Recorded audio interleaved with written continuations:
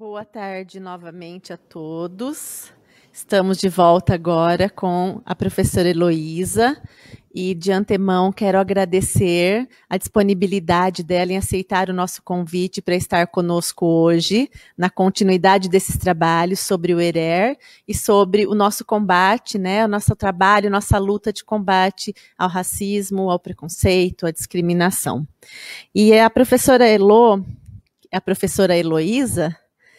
Heloísa Ivone da Silva de Carvalho, ela é mestre em Educação Física pela Universidade Federal do Espírito Santo, ela é pós-graduada em Políticas Públicas pelo Instituto Federal, também do Espírito Santo, e Políticas Educacionais, também pela Universidade Federal do Espírito Santo. Pedagoga, professora e pesquisadora com experiência na educação básica e no ensino superior, orientadora de TCCs e coordenadora de cursos no campo da educação e saúde na modalidade presencial, semipresencial e à distância.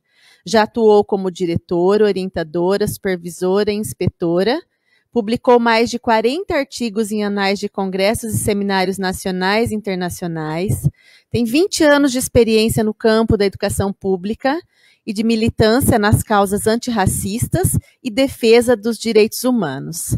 Atualmente exerce as seguintes funções: pesquisadora do Laboratório de Pesquisas de Violências contra as Mulheres, da mesma universidade, já citada, coordenadora da Comissão de Educação em Direitos na Gerência de Formação da Secretaria Municipal de Vitória, vice-presidente da UNEGRO, coordenadora do Fórum Nacional de Mulheres Negras.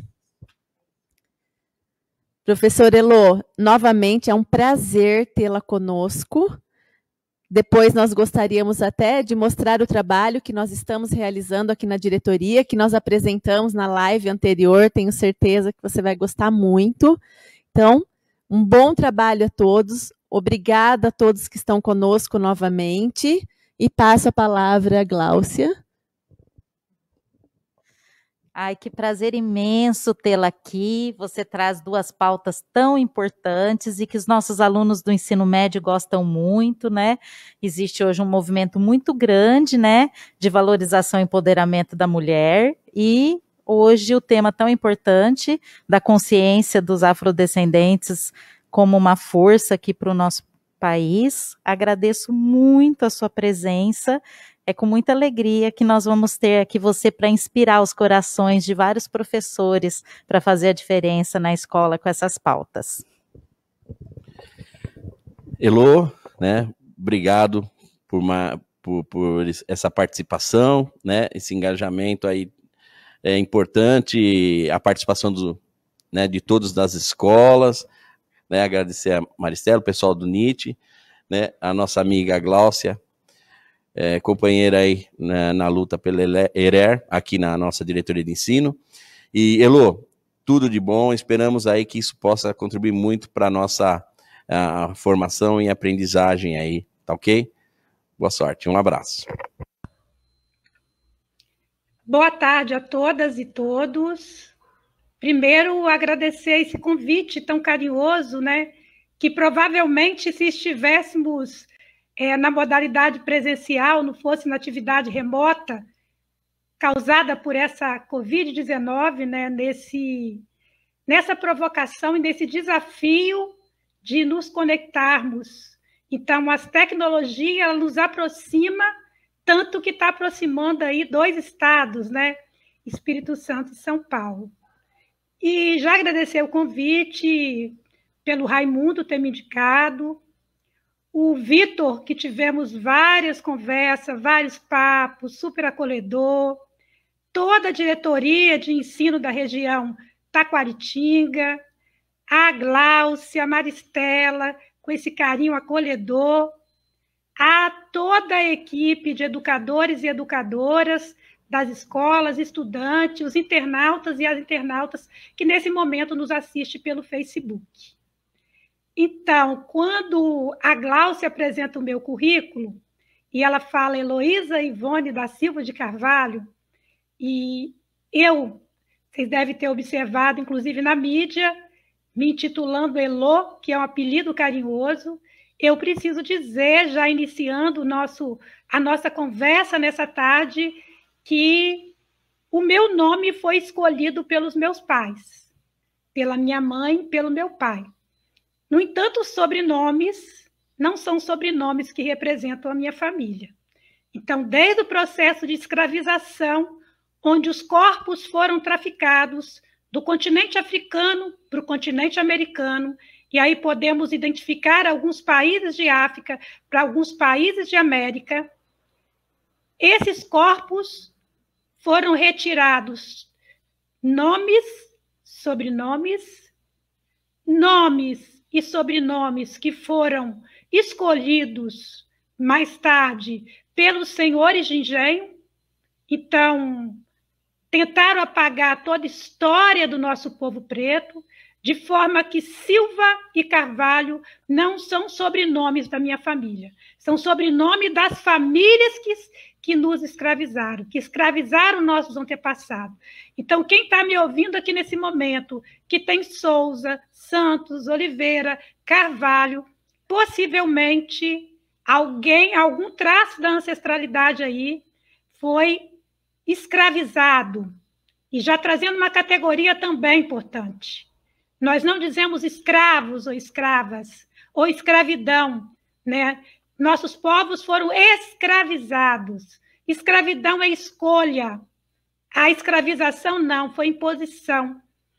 Então, esses sobrenomes foram dados tanto pelos senhores de engenho como a Igreja Católica da época, daí santos e outros sobrenomes que muita gente tem. De forma que nós, povo preto, mulheres pretas, homens pretos, que se quisermos levantar nossa árvore genealógica, poderemos ficar a vida inteira e não conseguiremos fazer isso. Diferente do italiano, do alemão, né, do francês, do português, que rapidinho consegue pesquisar a sua árvore genealógica em um dia, chegar lá no tatataravô, descobrir onde está a sua ancestralidade, nós não conseguiremos fazer isso, porque a nossa origem não está aqui no Brasil. E já provoco vocês a assistirem um documentário intitulado DNA África. Eu vou pedir o Cláudio, já agradecendo essa assessoria técnica que teve comigo à tarde um pouquinho, já, né, trazendo o diálogo. Nesse primeiro slide, onde eu apresento o tema Conectando Vidas de Mulheres Negras, da Ancestralidade à Luta, que é o nosso tema dessa tarde, eu trago 3 imagens. E aí eu vou começar do meu lado direito para o meu lado esquerdo. Então, 3 mulheres com pinturas africanas, com acessórios africanos, já nos trazendo que nós precisamos conhecer um pouquinho mais desse continente. No meio, vidas negras importam, e já parabenizando aqui a toda a equipe, né, da região, a diretoria de ensino da região de Taquaritinga, por cumprir a lei, por abraçar um projeto mundial. Então, há uma ação mundial em todos os países do mundo chamado Vidas Negras Importam. E a gente vai conversar ao longo, né, das minhas falas sobre isso. Então, é um movimento mundial onde o Brasil abraça, e pelo que eu estou vendo, vocês que estão aqui comigo estão abraçando junto conosco. Do meu lado esquerdo, pode voltar, Cláudio, por favor.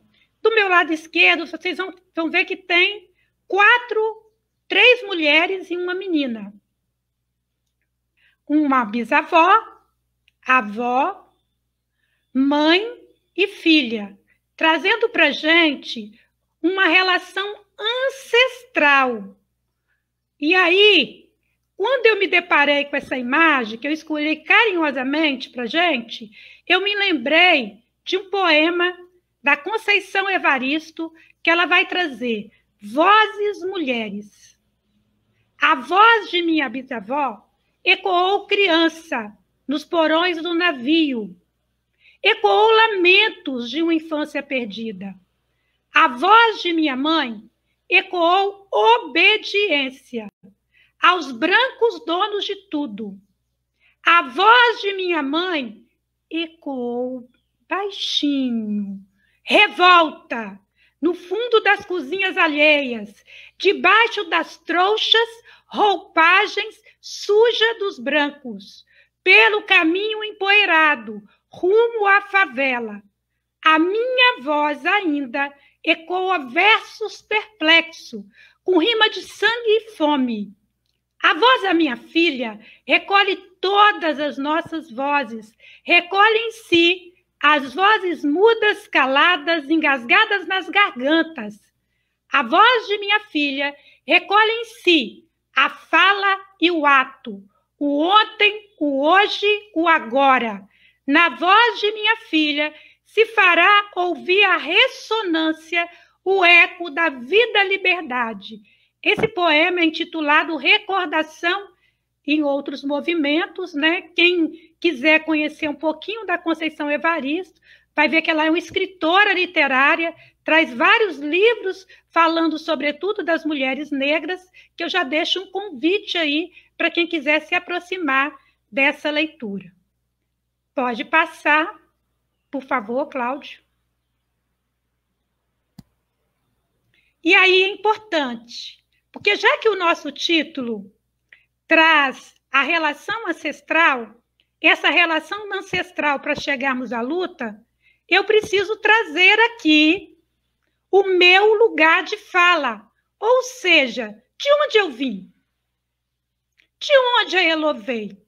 Essa mulher que está falando aqui nesse momento, com uma beca africana, com um turbante, um batom vermelho, o cabelo, né, black.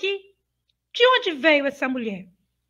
E aí eu me lembro de outra autora, que é a de Jamila Ribeiro, que ela vai falar desse lugar de fala. Qual era o meu lugar de fala? Os meus avós paternos, pretos. A minha avó lavava roupa, carregava trouxas de roupa na cabeça. Eu me lembro disso ainda, ela com 60 anos, levava para casa, lavava a roupa na mão, porque naquela época não tinha máquina, então passava sabão, esfregava com a mão, colocava a roupa para quarar. Algumas pessoas devem lembrar desse termo, provavelmente das avós, e depois pegava essas roupas, passava uma por uma, não poderia ter qualquer, né, linha, tinha que estar bem lisa. O meu avô paterno, servente de obra, e trabalhou até chegar à aposentadoria. Eles moravam numa favela em Muriaé, num bairro chamado Santa Terezinha. Os meus avós maternos, um avô branco, que dizia que morou na roça a vida inteira. Eu lembro que ele nos colocava sentado no joelho dele e nos contava várias histórias dele na roça, com as cobras, né, com os animais. E a minha avó materna, indígena, dizia que a mãe dela, a minha bisavó, tinha sido pega no laço da comunidade indígena Tupi-Guarani. Aqui eu trago duas provocações. Não existe índia ou índio, conforme esses conhecimentos, esses textos racistas foi nos ensinando. Porque, veja, nós reproduzimos aquilo que aprendemos. E naquela relação lá, ó, da bisavó ensina a avó ensina a mãe ensina a filha. Então, o que nós fazemos hoje é reproduzir o que nós aprendemos em casa ou na escola. O que a Helô está fazendo aqui? Tentando romper essa formação racista, porque é um racismo estrutural e um racismo sistêmico que está enraizado em cada um de nós. Sejamos brancos, negros, indígenas, amarelos. Então, não é pelo fato da pessoa ter uma pele preta e ser negra que ela não vai reproduzir o racismo, ok? E não é porque a pessoa é branca, de olho azul, que ela não possa defender a luta antirracista. Então, eu conheço várias pessoas brancas, inclusive do meu ciclo de amizade, que defendem e demarcam lutas contra o racismo.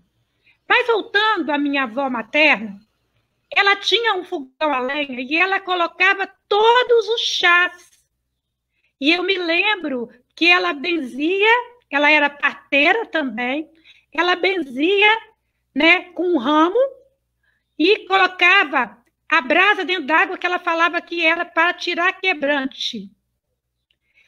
A minha avó, ela me ensinou que várias doenças podem ser combatidas utilizando ervas medicinais, plantas. Então, rosas brancas, camomila, o boldo quando está dor de barriga. E eu me lembro que eu tinha dor de cabeça desde criança. Ela pegava uma fralda branca, cortava rodelas de batata, colocava na fralda e amarrava a fralda com as rodelas de batata para dentro da minha testa. Quando aquela batata ficava roxa, a minha dor de cabeça passava. Então, também aprendi muito com os meus avós maternos. E aí vamos para minha mãe e meu pai. Minha mãe, empregada doméstica, também lavou roupa para fora. Ela falava que trabalhava na casa de família. Era o termo que se dizia. E depois empregada doméstica, e hoje a gente descobre que o termo empregada tem todo um cunho racista. A gente tem procurado utilizar secretária doméstica ou secretária do lar, até porque a própria palavra doméstica, ela traz para a gente um sentido de domesticar, que é o sentido que a Casa Grande fazia com engenho. O meu pai, servente, ele passa a ser mestre de obras e depois ele... servente passa a ser pedreiro e depois mestre de obras. Nós somos em 7 filhos. E eu me lembro que a minha mãe, quando criança, uns 7, 8 anos, ela me levava com ela, onde a casa que ela fazia faxina, ela falava, tá vendo, filha?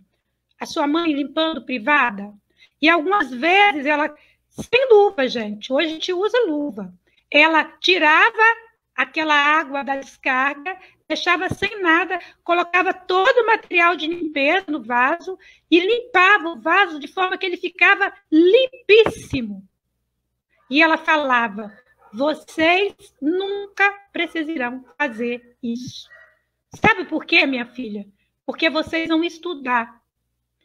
A maior herança que eu e meu pai daremos para vocês, 7 filhos, vai ser o estudo.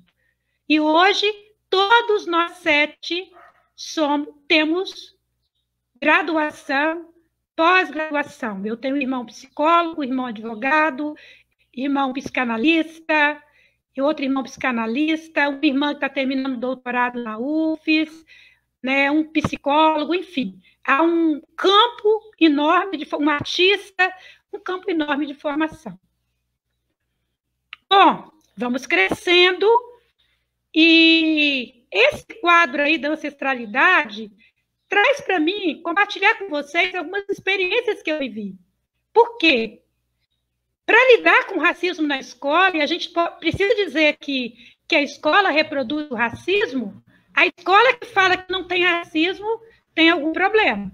Porque se a escola, como diria Saviani, ela reproduz a desigualdade, não tem como a escola não reproduzir o racismo. A escola não é o ET, ela não está num planeta à parte. Então, na escola vamos ter práticas racistas, sim, em todas as escolas do mundo, principalmente no Brasil, que é o 2º país que mais tem população preta. Só perdemos para a Nigéria. E aí, desde criança, procurava tirar as melhores notas para não sofrer racismo. Eu me lembro que a minha mãe prendia meu cabelo mas ela prendia tanto, puxava tanta raiz, e fazia um coque para que as pessoas não pudessem ver a minha raiz e eu não pudesse sofrer o racismo pelo cabelo. Hoje eu entendo. O meu uniforme, uma camisa branca, ela passava impecavelmente, mas na sala de aula tinha racismo. E qual era a forma da Helô lidar com o racismo? Tirando as melhores notas. Se eu tirasse 9,9, eu entrava em crise, chorava, porque era a minha forma de resistir ao racismo, era tirar as melhores notas da sala, porque aí todo mundo queria fazer trabalho comigo, todo mundo queria ser meu amigo. Porque se não fosse assim, era a beiçuda, a dentuça, a cabelo de pico, a cabelo de bombril, a macaca. Sim, eram esses apelidos que eram dados aos corpos pretos, e ainda hoje, quando a gente vai para pesquisa na escola, a gente vê. Então, aqui nós temos os valores civilizatórios afro-brasileiros. Traz para a gente, e eu vou deixar esse material aí, né, para o Vitor compartilhar com vocês, mas aqui traz várias questões para a gente pensar. Então, por exemplo, a circularidade. Quando a gente fala da escola, é importante trazer a importância de se trabalhar com círculos. Porque, veja, se um professor está sentado num pedestal e os estudantes lá embaixo, que relação é essa? Então, quando se faz círculo, a gente sai dos muros e vai para as pontes. A horizontalidade. Quando a gente vai para as tribos africanas, e se puder, e se tiver tempo, eu vou contar uma história aqui de uma tribo africana, vai falar que numa relação circular, todas as pessoas são iguais. Tudo circula, a energia, o conhecimento, e as pessoas se olham. Isso aproxima o conhecimento. Isso aproxima o professor dos estudantes. E aí outras questões aqui. A gente aprende, por exemplo, que a espiritualidade é diferente de religiosidade. A espiritualidade está ligada a essa forma que a gente tem de lidar com a vida. Com a água. Qual a nossa relação com a água? Qual a nossa relação com as plantas? Com os animais? Com o céu, com a lua, com o sol quando nasce, com o sol quando se põe? A gente precisa trazer e ressignificar essas nossas relações. As pessoas que observam isso e têm essa relação com a natureza, muitas vezes pode ser ateu ou ateias. Não precisa estar no campo, dentro de um templo religioso, para respeitar a natureza. Os alimentos que mais nos fazem bem são os alimentos que vêm da terra. Então, quem está aqui me ouvindo, se alimente de preferência daquilo que vem da terra, né? Da cenoura, beterraba, inhame, batata doce e muitos outros. E evitem tudo que está preso dentro de uma lata e dentro de uma garrafa, porque isso faz mal.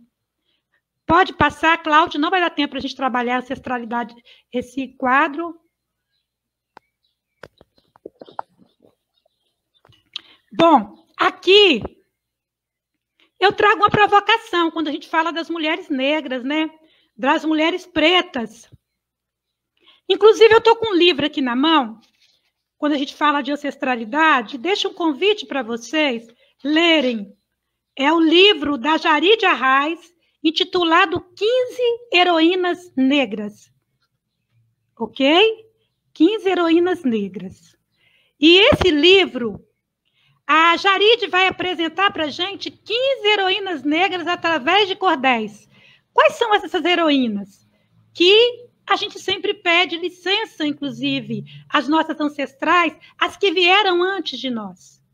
Porque, provavelmente, algum tempo atrás, a Gláucia e a Maristela, que tiveram a oportunidade de fala aqui, não falariam. Estariam homens falando por elas. Eu, com esse corpo preto aqui, não estaria aqui.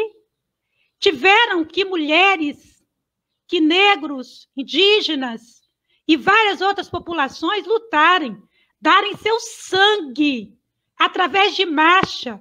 As leis não saíram das assembleias e das câmaras.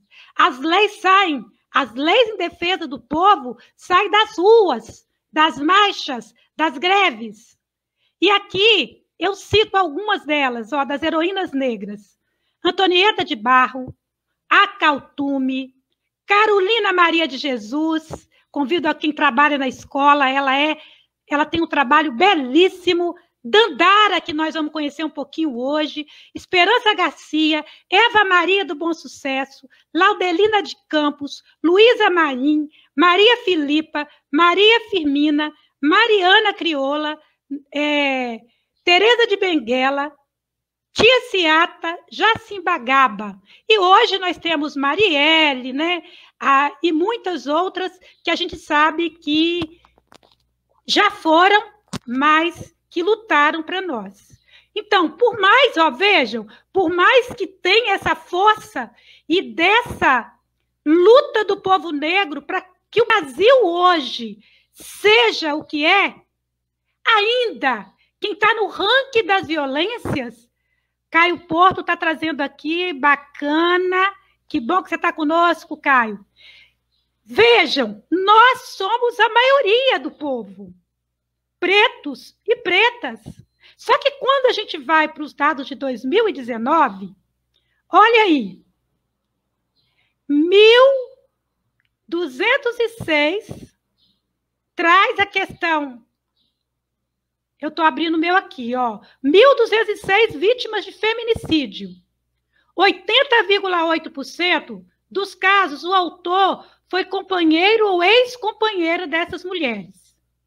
28,2% das mulheres hoje que sofrem violência, sobretudo as negras, está entre 30 e 39.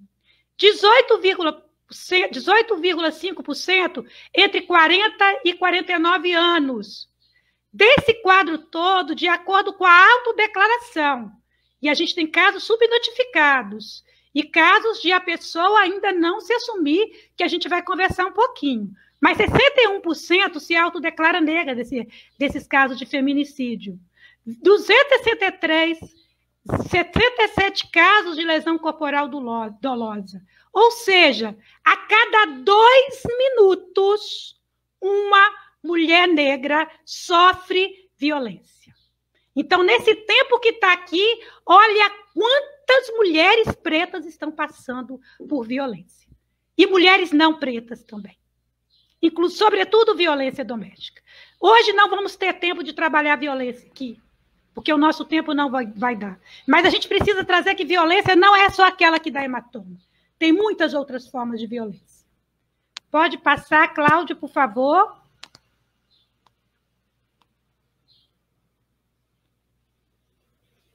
Bom, aqui a gente traz o diálogo com resistência. Do lado de vocês direito, tem uma mama de leite. Era o nome dado à mulher negra, à escrava. E o que acontecia? Essa mulher, ela amamentava os filhos das senhoras de engenho, porque elas não queriam que os seios caíssem. Algumas não tinham leite, mas a maioria era preocupação física. E essas mucamas, essas mamas de leite, essas escravizadas, elas amamentavam o filho. Todo o leite, primeiro, era para os filhos da senhora de engenho. Adivinhe?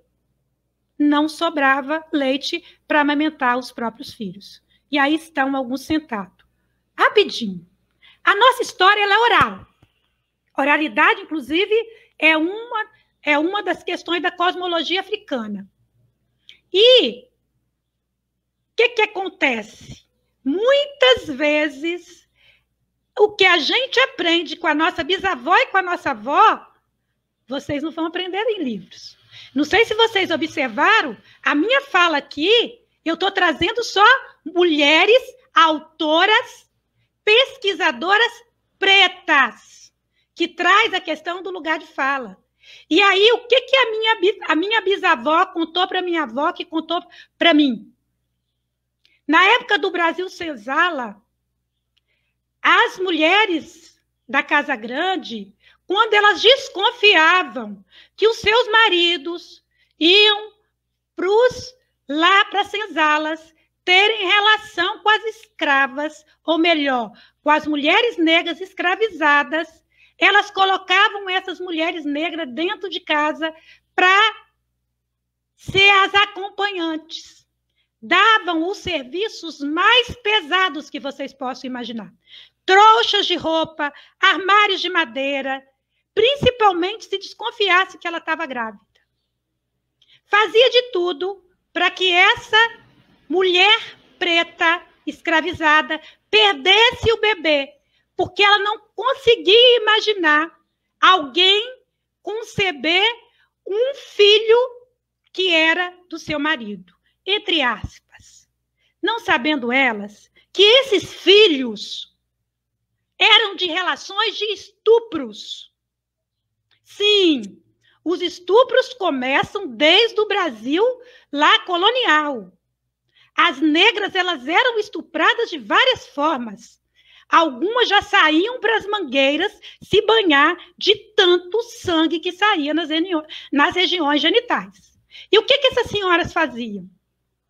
Quando essas crianças não eram abortadas nessa provocação de carregar peso e nasciam, elas, quando percebiam o bebê e identificavam a característica com seus maridos, pasmem, levava para o chiqueiro e dava o bebê para os porcos comerem. Então, é muito dolorido quando as pessoas falam que não existe racismo. Essas pessoas não conhecem a nossa história real. E o racismo, como essa imagem está abaixo, o racismo dói, o racismo mata. Muitas mulheres pretas se matam. Dandara foi uma que cometeu suicídio. Porque o racismo, a dor, só quem sente sabe o que é a dor do racismo. E aí, eu estou no campo da educação de direitos humanos, Vitória. Adivinha? Qual é a cor da menina que sofre violência sexual? Adivinha a cor da menina e do menino que pratica as violências autoprovocadas? Porque em Vitória tivemos um fenômeno em 2019. 2020, um pouco menos. Dos adolescentes se autocortarem. A maioria, preto, e aí tem, né, a questão da LGBTQI-fobia também. Bom, e trazendo aí no meio, nós vamos ver pelo fim da violência contra a mulher negra. Porque nós acreditamos, quando estamos aqui, e quando vocês optam em estudar sobre a mulher negra, que a gente quer avançar, a gente quer pensar políticas igualitárias. E aí, é preciso dizer o quanto que esses corpos resistem cada minuto. Ainda hoje, as mulheres são estupradas e massacradas dentro e fora de casa. Um corpo preto que passa, e eu digo de experiência, é um corpo fácil. A pessoa passa, coloca a mão da fora do carro, quer passar a mão na pele, quer pegar no cabelo, como se fosse um corpo público. Então, nós, mulheres, de uma forma geral, passamos por isso. E sofremos assédio cada minuto de nossa vida. De uma forma sutil ou de uma forma mais grave. Então, traz para aí a questão desse sistema capitalista, patriarcal, racista, machista, sexista, onde nós precisamos reverter esse ciclo. Não dá mais para a gente tentar reproduzir, ou porque aprendemos assim, vamos fazer assim. Vamos mudar. Mesmo que a gente tenha pai, mãe, avó, que reproduzem o racismo. Eles falam do lugar a partir do que eles viveram. Nós que estudamos, não. Nós que estudamos, cabe a diferença. Pode passar, Cláudia, por favor. Aqui, o termo mulata, que nós não aceitamos mais. Mulata não é elogio. Historicamente, quando as pessoas não sabiam de onde vinham, achavam que era elogio, mas não é. Essa pintura aí, né, é do século XVIII, onde uma jovem preta carregava uma criança branca e essa ação era imposta. Era a forma de brincar. A cavalinha, né? Ou a mula. Porque na língua espanhola, o termo mulata refere a isso. Filhote, macho, cruzamento de cavalo com jumenta. Ou de jumento com égua. E a Jaride, em 2015, nesse livro que eu sugeri, ela vai falar que a palavra mulata, revelada sua origem, que me fez estupefata, pois compara com jumento, com racista entendimento a gente miscigenada. E aí eu não preciso dizer porque mula, né, gente? Porque além dessa postura aqui, carregando criança, vocês imaginam a postura que os senhores de engenho pediam para as escravas ficarem para a relação sexual, aquelas mais agressivas que a gente possa imaginar. Pode passar, por favor, Cláudio? Aqui eu trago a nossa griot, linda, Diva Guimarães, eu acredito que alguns de vocês assistiram, né, num diálogo com Lázaro Ramos, que é um lindo, né, no Flip de 2017. Pode colocar o vídeo, por favor, Cláudio? Se deliciem e se emocionem, porque emocionar faz bem. Bom dia a todos. Eu fiquei muito feliz quando você se referiu que a gente está numa plateia de maioria branca. Por quê que eu vou dizer isso? E fiquei muito feliz quando você falou da parte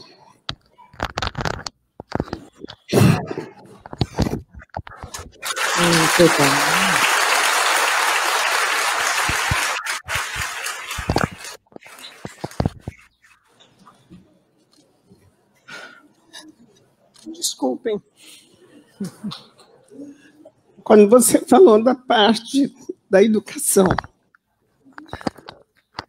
eu sou de uma região do sul, você não pode imaginar, do sul do Paraná. Quer dizer, eu vim do interior do Paraná, lá do mato, tive ontem a palestra das moças sobre a mãe, me tocou profundamente, que eu sobrevivi e sobrevivo hoje como brasileira, porque tive uma mãe que fez de tudo, passou por tudo que era humilhação para que nós estudássemos.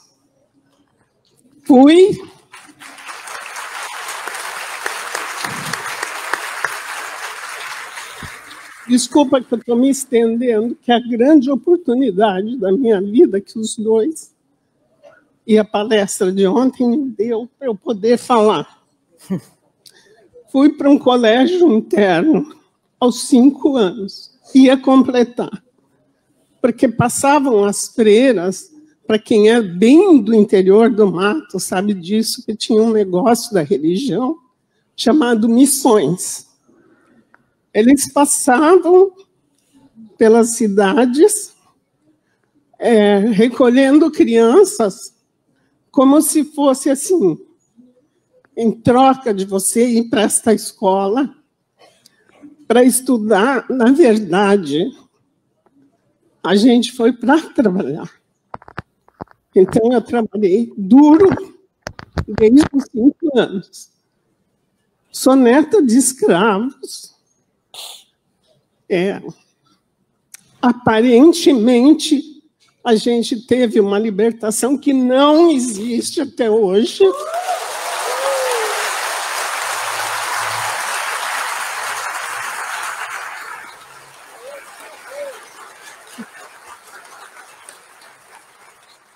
Então, isso bem rapidinho, eu vou contar só uma história que marcou a minha vida. Eu não vou ser tão rápida assim, porque eu não tenho. Eu vou contar uma história que marcou a minha vida, que dos 6 anos eu senti a diferença. Amadureci aos 6 anos. Que as freiras contavam a seguinte história. Que Jesus, eu demorei muito para aceitar o tal de Jesus, porque eu era contra tudo e contra quem acreditava também. Então, as freiras contavam a seguinte história. que Jesus, Deus, criou um lago, um rio, e mandou todos tomar banho. Assim, e se banhar na água abençoada daquele maldito rio. Tá? Aí, as pessoas que são brancas é porque eram pessoas trabalhadoras, inteligentes, e chegaram nesse rio, tomaram banho, ficaram brancos. Nós, como negros, somos preguiçosos, e não é verdade, porque esse país vive hoje porque meus antepassados deram condição toda.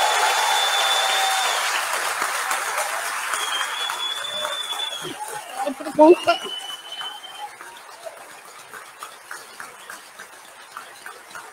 Calma, fica.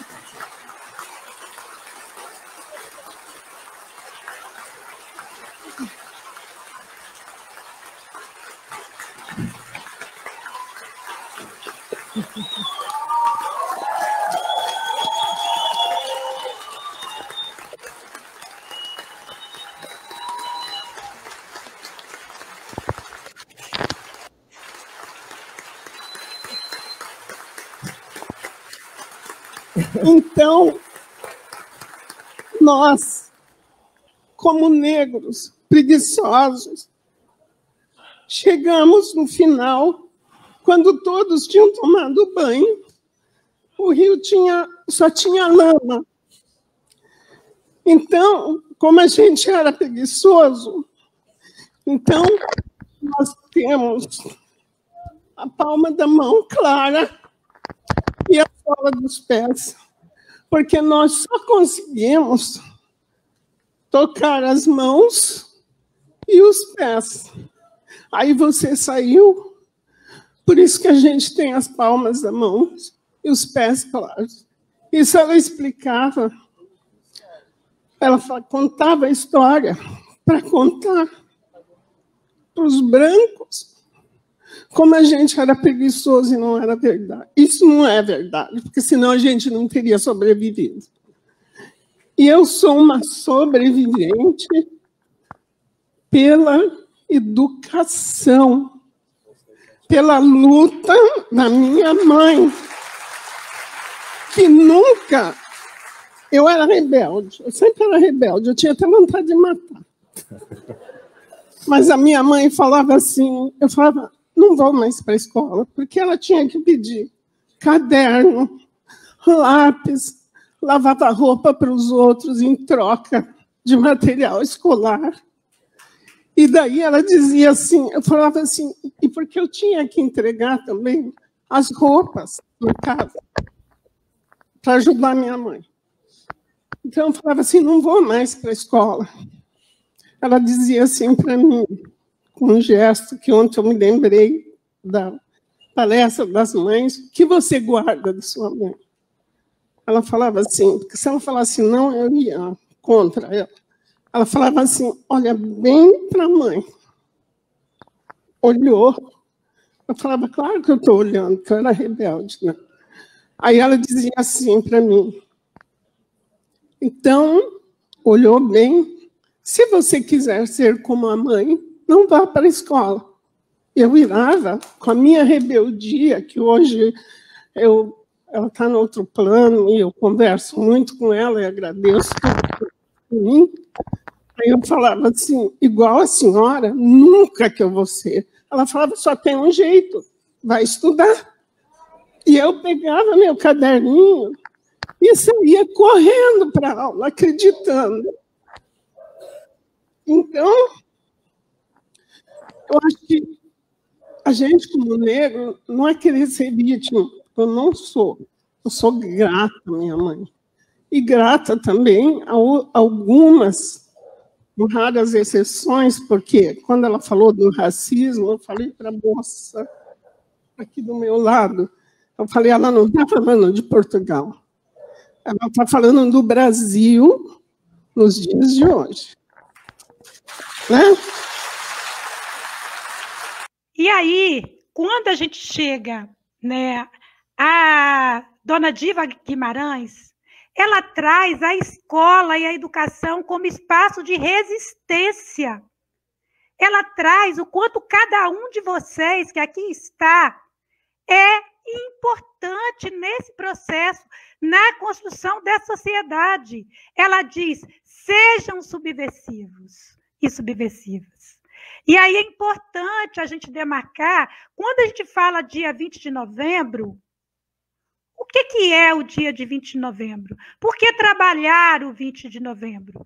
Nós temos uma lei 10.639 de 2003, temos outra 11.645 de 2008, que alteram a lei de diretrizes base, que é a lei 93/94/96, que vai trazer a obrigatoriedade do estudo e do ensino da história e cultura africana, afro-brasileira e indígena.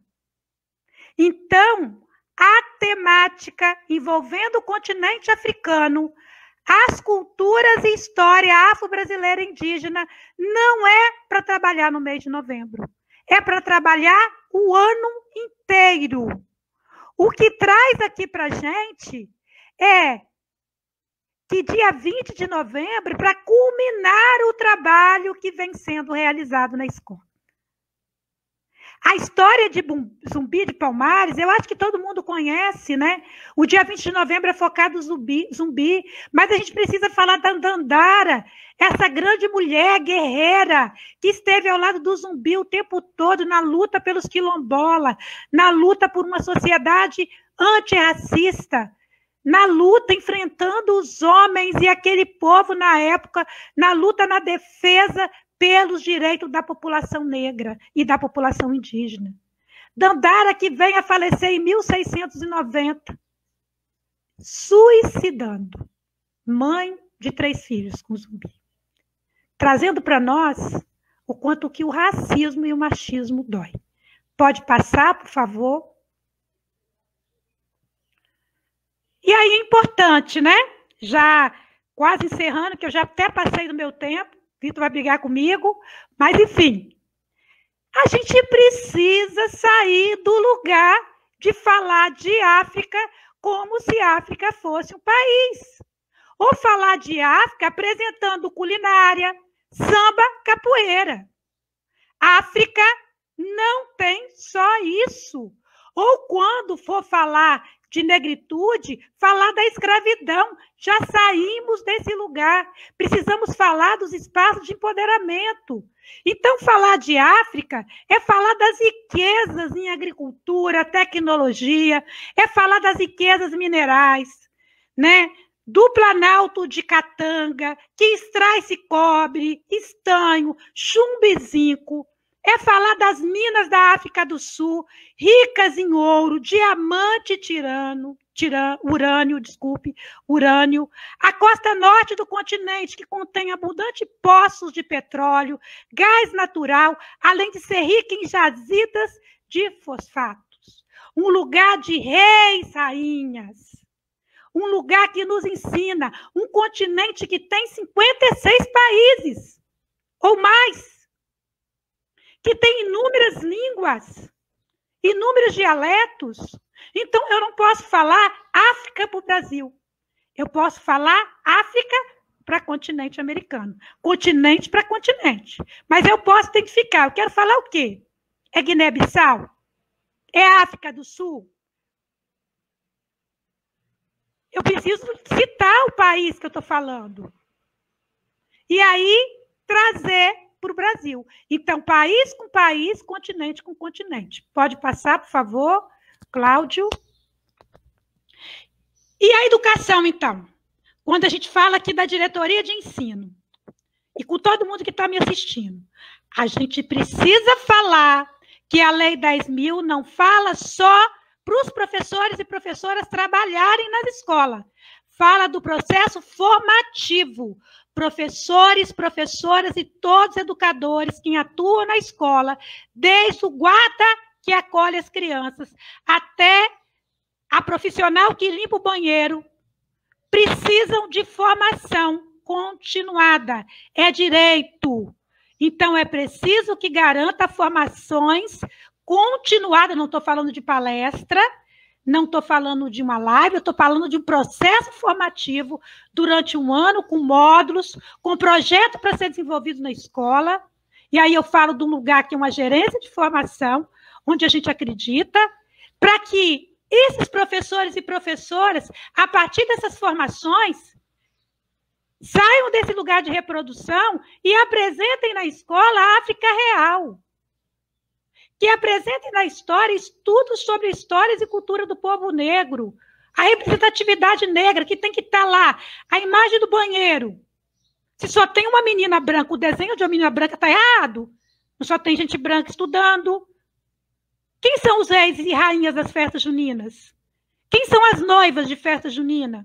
Quem são os representantes de turma que a gente elege? Quando se fala em Dia Internacional da Mulher, quem é que está no mural da escola? Precisamos garantir representatividade negra. Quando eu falo em representatividade negra, a gente não quer dizer que os brancos, população branca está aqui, população negra está aqui hoje. Eu não estou dizendo aqui que o branco tem que descer e o negro tem que subir. O branco, a população branca, vai continuar onde está, mas precisamos garantir espaço para que a população negra possa subir e alcançar. Então, hoje, não é igualdade. Hoje, precisamos falar de políticas de equidade.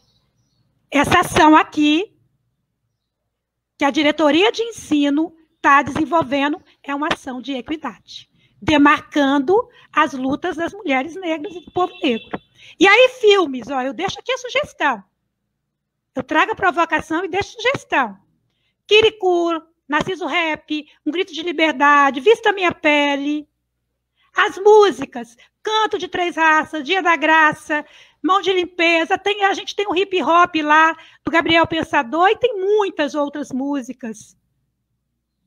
Quando a gente vai estudar literatura, gente, tem muita coisa aí que não representa a cultura negra. Eu vou trazer um exemplo. Menina Bonita do Laço de Fita. Um livro que está sendo altamente questionado. Como é que é isso? É a jabuticaba? É o feijão? É o café? Vocês sabiam? Na época da minha avó, olha como é que o racismo ele é estrutural. A minha avó não deixava os netos tomar café porque falava que se os netos tomassem café ia ficar preto, mais preto que era. Então, o livro Menina do Laço de Fita reproduz o racismo. Vocês podem trabalhar, devem, mas façam a releitura. Tudo é possível trabalhar na escola, mas vamos fazer releitura. Né? Aquele poema que fala das borboletas, amarela linda, vermelha maravilhosa, branca, quando chega a preta, que escuridão! O que é denegrir? O que é o gato preto? O cabelo, né? O cabelo ruim. Tem cabelo bom? Cabelo ruim. E tantas outras coisas que estão no nosso vocabulário. O esclarecer. Por que a gente não fala escurecer? Olha quanta coisa e pessoas. Nós falamos o que aprendemos. Eu não estou aqui demonizando. Eu estou aqui trazendo a importância da gente estudar. Djamila Ribeiro, ela tem um dicionário antirracista, que eu convido vocês a baixarem da internet e conhecer. E aí, várias questões eu trago aí, pode passar, que o meu tempo já foi, inclusive. Eu encerro, então, essa parte, antes da gente abrir para as perguntas, com a nossa lindíssima e guerreira Angela Davis, que ela vai trazer, em uma sociedade racista, não ser racista não é o bastante. Temos que ser antirracista. Ou seja, pessoas brancas, negras, indígenas, homens, mulheres, todas e todos nós temos que abraçar essa luta antirracismo. Obrigada, gente. Desculpa caso eu não tenha, de alguma forma, atendido. Estou aqui à disposição. Vou deixar o endereço do meu site aqui e o Cláudio posta lá aí para vocês no Facebook, aberta para as perguntas.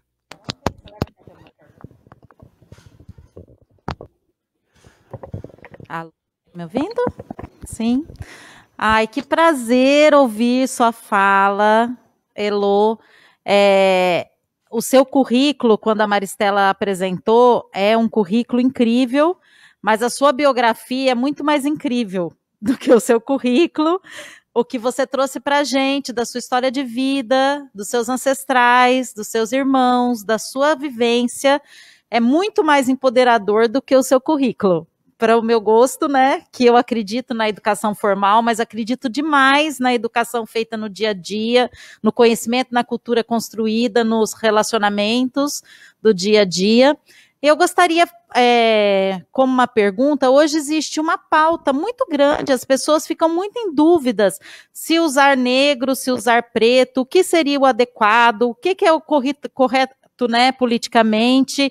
Eu gostaria, se você pudesse falar um pouquinho sobre isso para a nossa rede, seria interessante, porque estamos todos tentando sempre, e você falou bastante da questão de falar corretamente, né, de usar os termos e refletir sobre o que eles significam. Então, se você puder dar uma luz aí para a gente, né, seria legal. Não posso nem usar esclarecer para a gente. Vou precisar usar uma palavra nova. Evidenciar. Gláucia, ó, evidenciar. Substitua. Evidenciar. Muito obrigada. Eu dou a dica.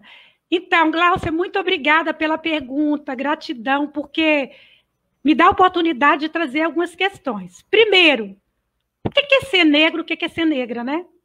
Tem um livro da Souza... Souza Santos, o sobrenome. Eu posso passar a dica. Ela fala tornar-se negro. Durante muito tempo no nosso país, ser negro era ter a pele preta.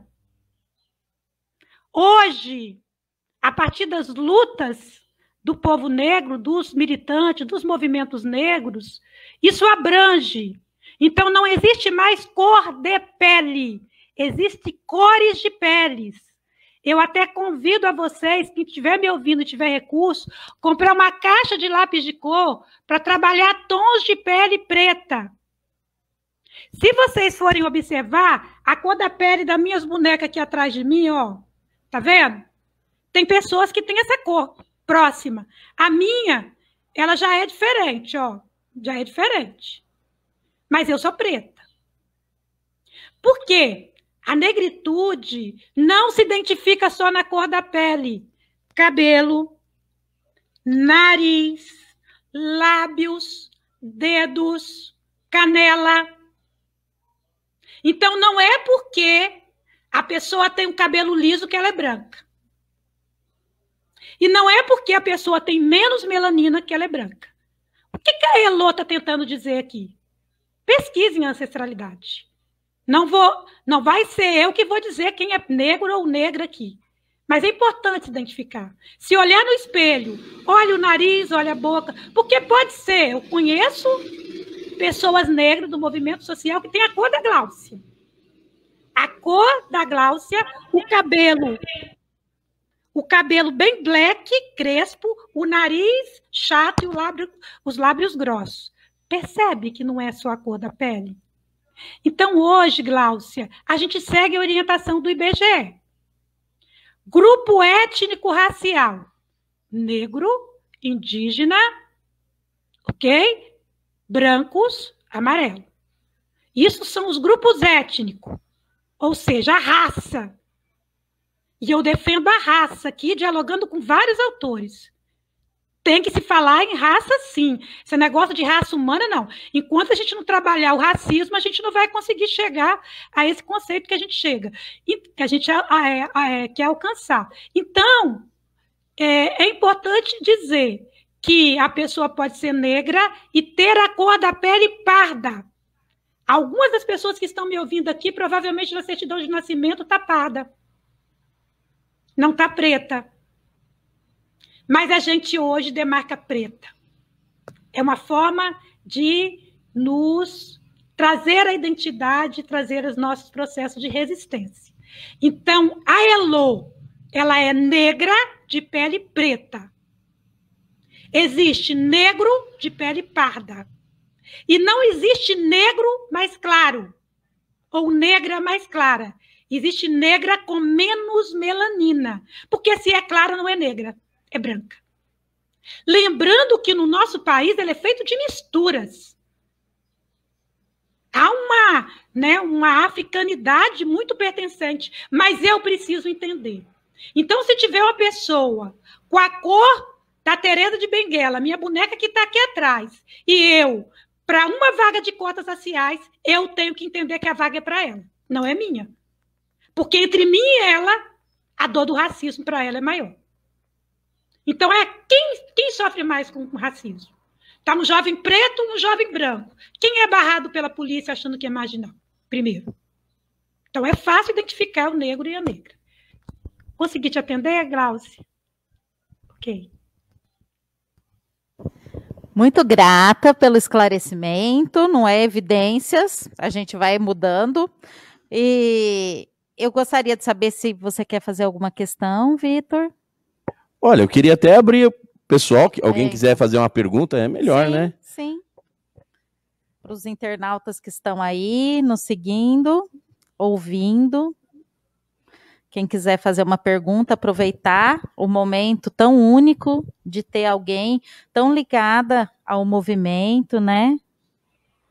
Antirracismo, direitos humanos.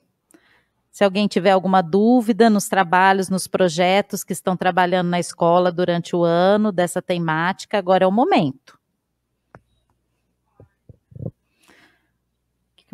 Enquanto isso, a gente pode ir conversando, né? Isso.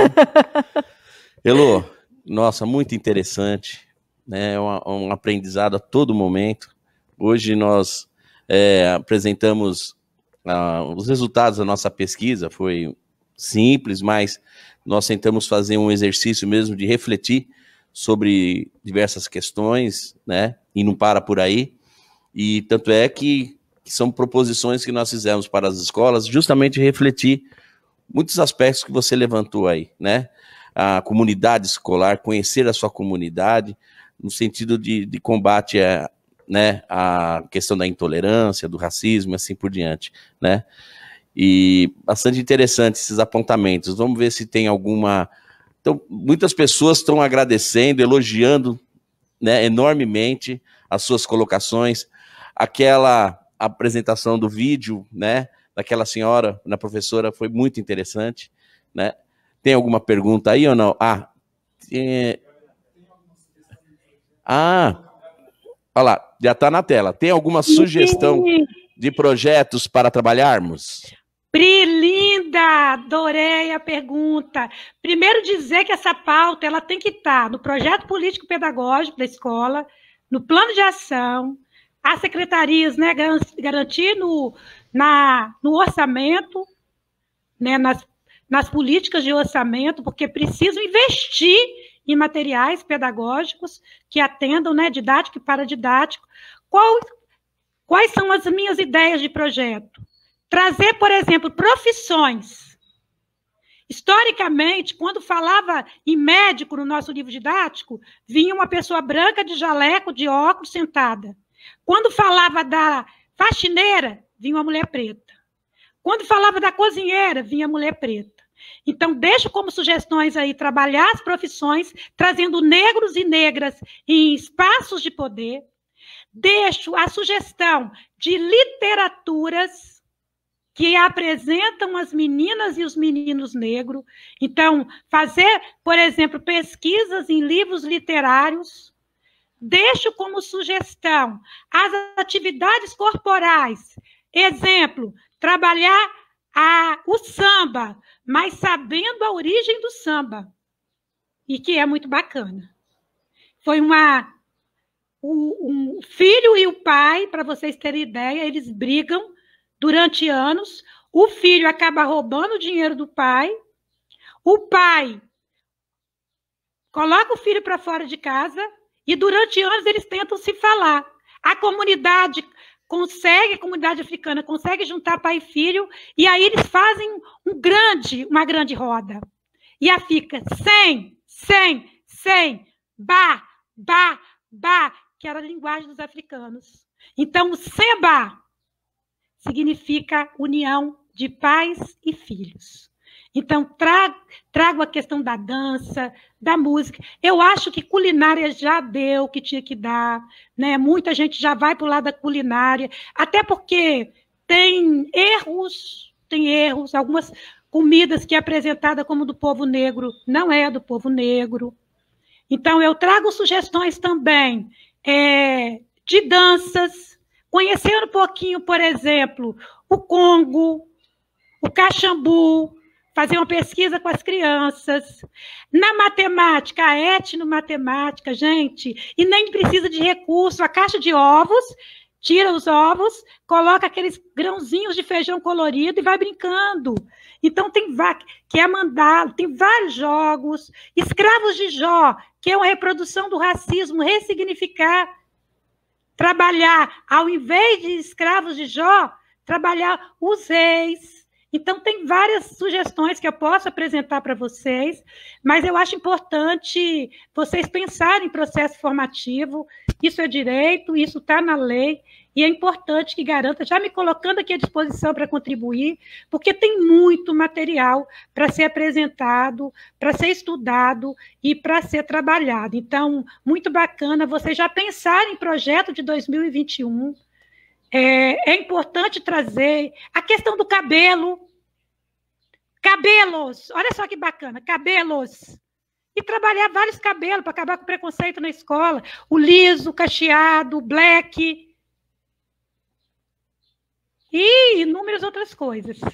Helô, muito interessante. Nós tivemos uma live, né, na escola Iracema, né?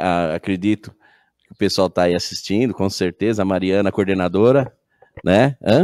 Ela está aí. E justamente foi relacionado a essa questão da beleza, né?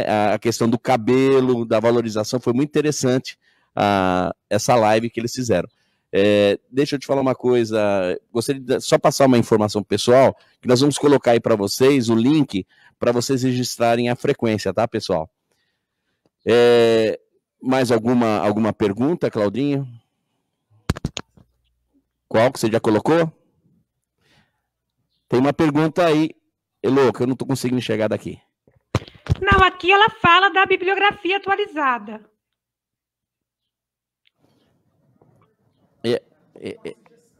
Pedindo sugestões. Ah, tá. Autores e autores. Agora que caiu a ficha aqui. Então, professora Nilma Lino Gomes, estudem. Ela tem vários materiais sobre educação e racismo. O professor Munanga também. Só colocar Munanga, ele tem vários materiais. A própria Djamila Ribeiro, esse dicionário que eu sugeri aqui, né, o dicionário antirracista. Então, a gente pode deixar inúmeras sugestões. Conceição Evaristo, que eu citei aqui, que é professora também, trabalha no campo da literatura, né? E aí é muito bacana. Na questão das ciências, por exemplo, trabalhar a biologia, não sei se vocês já sabem, estudaram, provavelmente, durante muito tempo, achou que os brancos tinham menos inteligência do que os negros. E algumas pessoas ainda querem justificar que os meninos pretos evadem e reprovam mais porque são menos inteligentes. Isso foi uma teoria já furada, não existe mais. Mas é importante estudar a biologia desses corpos para entender as doenças. Por exemplo, a doença falciforme da população negra, nós temos melasma, a pressão alta é mais na população negra. Então, tem várias questões aí relacionadas às doenças. A violência obstétrica, né? Eu, por exemplo, sofri violência obstétrica quando eu tive meu filho mais velho, ainda na adolescência. Eu fui grávida, uma jovem grávida na adolescência. Então, bacana aí, muito material para trabalhar. Elô, muito grata por tantas ideias, por tantas dicas, mostrando que existe aí um repertório imenso, né, que você não para nem para pensar, vai falando uma, ou seja, é só ter vontade de trabalhar mesmo, vontade de levar essa pauta para dentro da escola de uma forma adequada, de uma forma correta, de uma forma de acolhimento, né, a população negra, e eu acho assim muito interessante, dentro das perguntas que todos estavam falando aqui, que cada escola tem a sua realidade, o preconceito ele aparece lá, e o projeto ele tem que ir ao encontro daquele preconceito que está formatado naquele lugar, né? Então é muito importante que cada um veja como está a sua escola, como se manifestam as relações dentro da sua escola, desde funcionários, professores, alunos, e em cima disso, usar as dicas aí que a Helô foi tão maravilhosa em nos dar, mas é muito importante que a gente veja a nossa realidade, né? Quando é trabalhada a nossa realidade, ela tem muito mais significado, ela tem muito mais... é mais alicerçada, né, para mudanças. Então, acho que é importante cada um olhar aí a sua realidade e trabalhar com essas dicas, com essas orientações, com essa fala tão empoderante da Helô. Eu, em nome da Maristela, que teve que sair para uma outra reunião também com a Secretaria da Educação, vou agradecer aqui profundamente a sua participação, vou agradecer profundamente o seu tempo, né, porque a gente sabe o quanto que o tempo tem valor real, né, a sua vontade de nos ajudar a ser uma região menos preconceituosa, com mais assertividade nessas questões antirracismo. Quero agradecer a todos que ficaram aqui conosco, que participaram, que quiseram aprender um pouco mais, que quiseram se tornar mais capazes de trabalhar essa pauta dentro das escolas. Agradecer os meninos, né, o Claudinho, né, Helô, que é uma equipe maravilhosa que a gente tem aqui, né, e gostaria que se você quiser dar uma última palavra, e depois eu passo a palavra para o Vitor. A minha última palavra vai ser um conto africano, uma história africana, para acolher já vocês, saindo nesse ambiente com uma energia que vocês me permitiram ter. Então, acolho aqui a cada energia de quem está me assistindo, de quem contribuiu no chat, de quem olhou, de quem observou, de quem sentiu. Então, dizer o quanto que isso nos alimenta, nos fortalece para a luta. E uma tribo africana, ela tinha como princípio, cada vez que ela percebia que alguém da comunidade estava triste, distante, essa comunidade, essa tribo africana, ela colocava essa pessoa no meio da comunidade. Então, vamos imaginar aqui um círculo e colocar alguém no meio do círculo. Durante 3 dias consecutivos, era proibido falar qualquer coisa ruim para essa pessoa. Só poderia falar coisa boa. Vitor, você lembra aquele dia que você fez contato comigo, né, que eu fiz algumas colocações e você colheu? Vitor, que bacana! Gláucia, você lembra aquele dia da live que a gente teve junto, que você falou, me deu espaço, tão acolhedora? Só vale falar coisa positiva. Essa tribo acredita que não existe ninguém mau e ninguém má. Ou seja, o racismo, o machismo, são vacilos. É isso que essa comunidade traz. São vacilos. Todas nós cometemos vacilo. Eu cometo vacilo. Mas essa tribo, ela acredita que à medida que as pessoas vão nos acolhendo e vão lembrando de tudo positivo que nós falamos e fizemos, a gente se ergue. Então, aquela pessoa triste, deprimida, longe, que errou, acolha. E como forma de acolher, quem estava dentro do círculo, as pessoas chegavam até ela e diziam: Salabona. Salabona significa: você é importante. Você é especial. Você é muito especial. Chicoba. Chicoba significa, porque quem está no meio do círculo responde: Chicoba. Chicoba significa, se você, Vitor, se você, Gláucia, se vocês que estão me assistindo estão dizendo que eu sou maravilhosa e que eu sou especial, então eu sou especial e sou maravilhosa. Então, salabona, Vitor?